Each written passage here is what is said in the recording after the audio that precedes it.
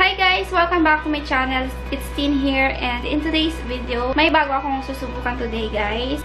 This is fast hair straightener. Yeah, suklay siya na pwedeng pang straight ng buhok.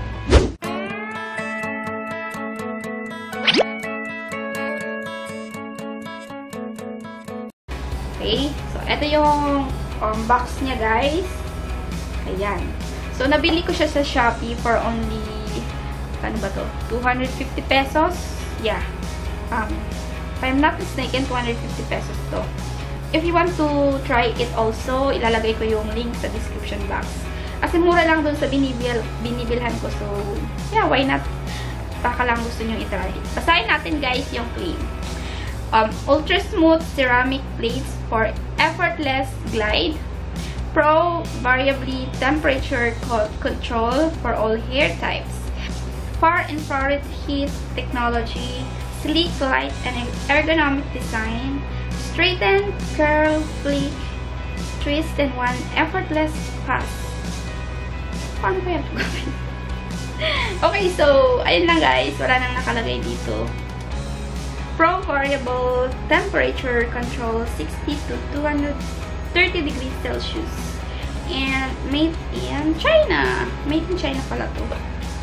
Then, let's open the box. Sa box, may nakalagay na okay, let's see the paper here. Okay, so ito yung buhok ko. Actually, binili ko siya kasi since na-bleach to yung buhok ko, hindi na siya, nagkakaroon na siya ng mga parang wavy na hair. Pero nung hindi pa siya nagagalaw, guys, straight na straight talaga yung hair ko. But now, since madalas ko siyang tinatali, ganun na, nagkakaroon na ng parang lines. And hindi siya maganda tingnan. Kaya binili ko siya. Gusto kong mas straight. Ito yung product guys. Naka-plug na siya. Ito yung tsura niya guys. And medyo mainit-init na siya. Ay, naka-off pala siya. So, meron siyang off here. Ito yung switch here. Pipinditin mo lang yan.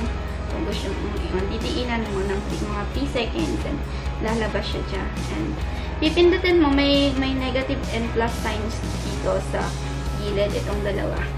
If gusto mong dagdagan yung temperature, pipindutin mo lang yung plus, and then, kung babawasan naman yung negative sign. Okay, yung minus na sign.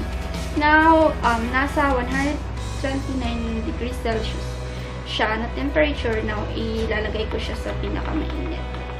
Sa 200. Okay, now, medyo mainit na to kasi sinaksa ko na siya. Now, itry natin. Ito yung hair ko ngayon. Medyo hindi siya straight. May pagka-wavy siya ng konti. Okay, hindi naman ako kulot. Guys, so, hindi ko siya masusubukan sa may mga kulot na kulot talaga yung buhok.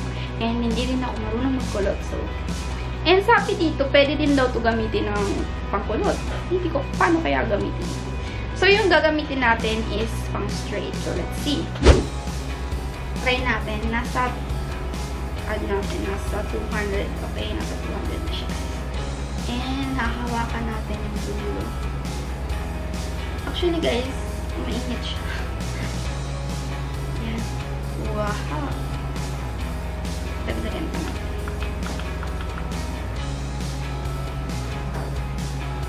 Para magkaroon ng pressure, kailangan hawakan mo sa dulo yung hair.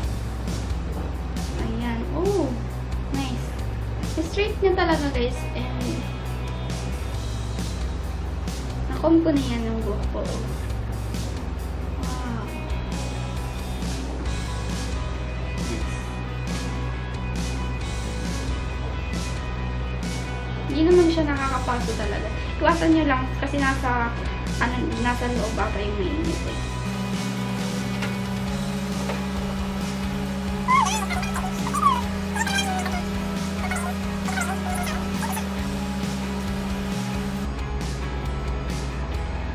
See? Super straight na hair ko. So, dadagdagan ko pa yung niya. Yung temperature niya, guys. Nasa 230 na. Nasa sagad niya yung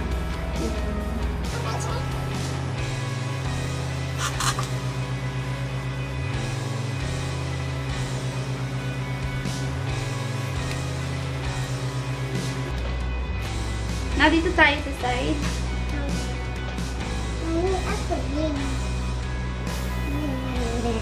Maya ka na na.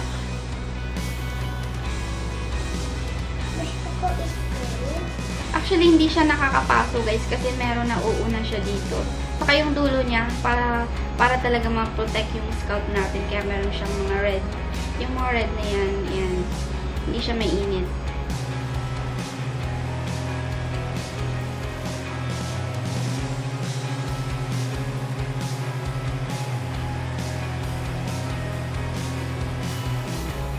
Hindi ko alam kung paano kaya ito gagawin yung pangkulot, no? Wala akong pa-idea kung paano siya gawin. Pangkulot.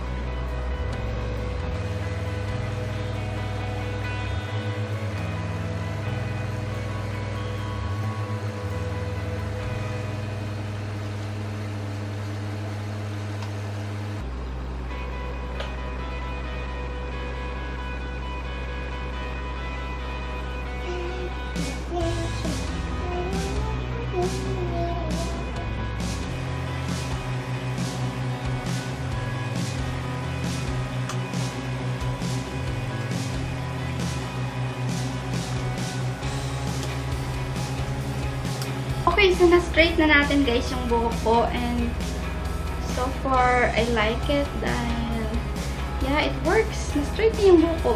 Hindi ko lang talaga sigurado guys kung kaya niya i-straight yung mga kulot talaga, yung parang yung mga kinky talaga ng pagkakulot as in super na kulot. Hindi ko sure. I like the experience guys kasi it works sa akin kasi yung buhok ko nga, yun nga problema ko is may pagka-wavy siya. So, kaya ako siya binili. And satisfied naman ako dahil nag-work naman siya sa akin. Double purpose na siya guys. So, meron ka ng suklay, meron ka pang straightener. So, okay naman yung idea ng gumawa na to. Medyo lang yung downside na nakikita ko dito is kapag sinusuklay ko, may mga hair pull akong sumasama dito sa buhok ko. Unlike dun sa flat iron, hindi gaanong marami yung sumasama ang buhok. Kasi iipitin mo lang siya ng hair iron, ng flat iron. Ganun na. While here, habang sinusuklay mo siya, may mga sumasama talaga siya sa akin na mga buhok. Safe naman yung scalp natin dito. Hindi tayo mapapasok. And sobrang easy lang niya gamitin ka. Parang nagsusuklay ka lang. Mura siya. And yun lang. Hindi ako sigurado kung paano siya gamitin pang kulot. Paano pa? Ini-imagine ko kung paano. Kung papaikutin siya pa ganun. Like, flat iron, whatever. Okay. So, that's it, guys. Gustuhan ko tong fast hair straightener. Kung gusto niyo mag-try ako ng ibang mga bagay na kakaiba or kung gusto niyo, kung may mga suggestion kayo, guys, na gawin kong video, comment niyo lang sa baba. And, don't forget, guys, to subscribe to my channel. I-click niyo po yung bell button para every time I upload a video, manonotify po kayo. Okay? So, that's it for today's video and thank you so much guys for watching and see you again on my next one. Bye!